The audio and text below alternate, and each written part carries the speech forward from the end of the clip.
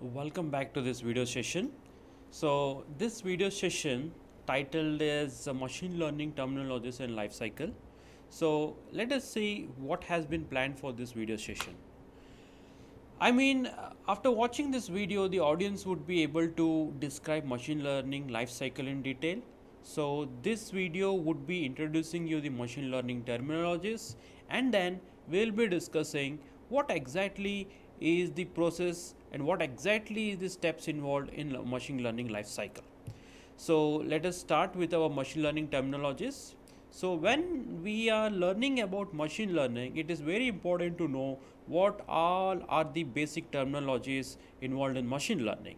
So let us look at the terminologies one by one.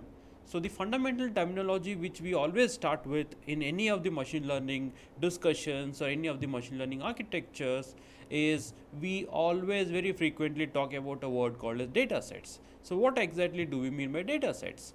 Data sets in machine learning is nothing but a well organized and structured, or it could be in some cases an unstructured as well, is a set of records or instances which we call as a data, upon which my machine learning model would be actually be learning some insightful patterns to predict an outcome for a future event.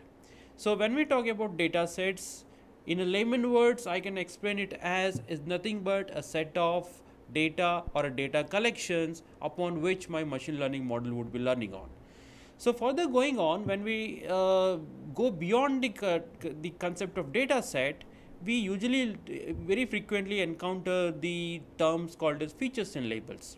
So if data collection is termed as a data sets, then the individual further description of data set is always in the form of features and labels. So features and labels are nothing but we can visualize these terms as, for example, let us consider a small Excel data set wherein we have some rows and columns. Usually the columns are form what right now we are calling them as features and labels. So we have an example in the next slide where we will be exactly saying an example of what exactly are the features and what exactly are the labels. So in general, each row in a data set is always formed from labels and features.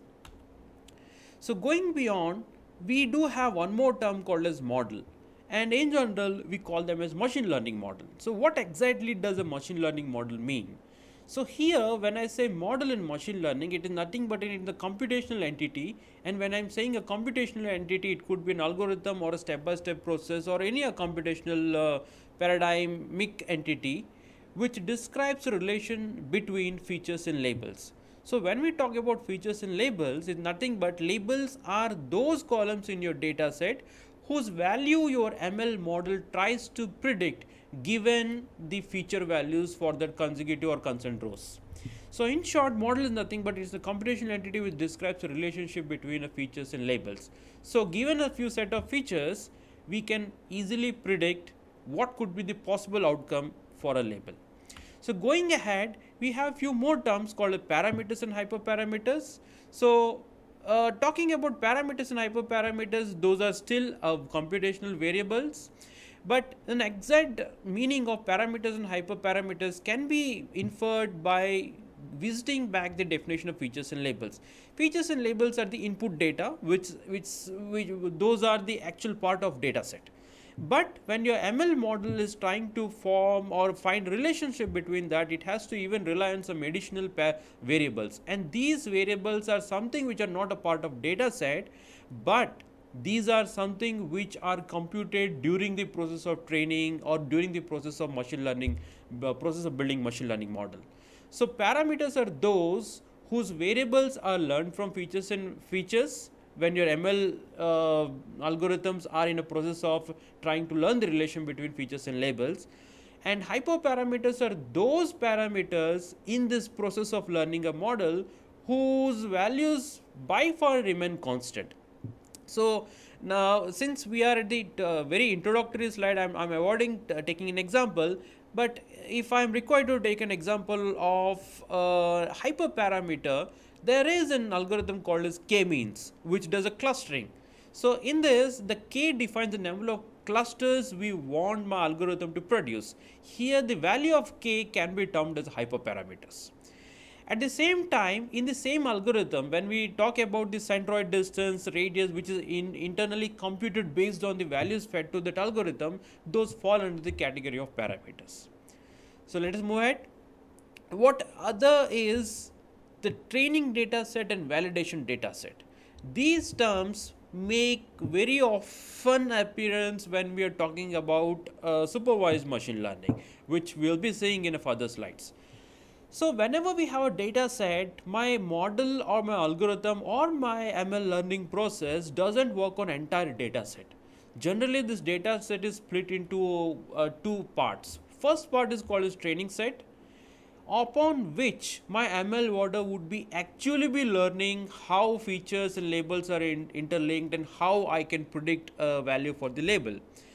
So once the ML model learns the relationship, we test the accuracy or the credibility of that learning process by actually passing the input from the validation set. The validation set is that part of data set through which your ML model would never go through during the learning process. Only upon when we find that the ML has learned completely, we test to what extent my machine learning model has learned by asking machine learning to predict the values for the validation data set. And when we're talking about that, sometimes we get too confused. We use train and testing data set, and now you might ask me, what exactly is a validation data set? So when during the process of learning, even though we have been working on a training set, some part of training set is further removed out to fine tune the learning process. So when I am saying fine tune the learning process, I am talking about making some trial and error like experiment runs to make sure my machine learning model is learning fine. So in general, your data set is always split into three parts: the train data set, the test data set, and validation data set. During machine learning process, the data through which your ML model goes through is usually the train data set and testing data set, based on which my ML model learns, and then the actual accuracy of model is always determined by running the model on validation data set. See what exactly is a machine learning life cycle. So when we talk about machine learning life cycle, what we are talking about is given a problem and you wish to solve the problem by using machine learning, these are the steps which you need to follow. So these ensure that the steps required in machine learning are properly done in a sequence, which would lead to a fruitful outcome by machine learning process. Let us see those steps one by one, and we will be describing each step in detail. So the first one for any machine learning is to identify the data. So without data, we cannot, frankly speaking, without data, there is no machine learning. So the very important step in an entire machine learning life cycle is to first make sure on what data you are trying to put your machine learning model to a practice, through which your machine learning model will be learning the data. So more the good data, more the rich data, better the machine learning model, or the better the capability of machine learning model to predict an outcome.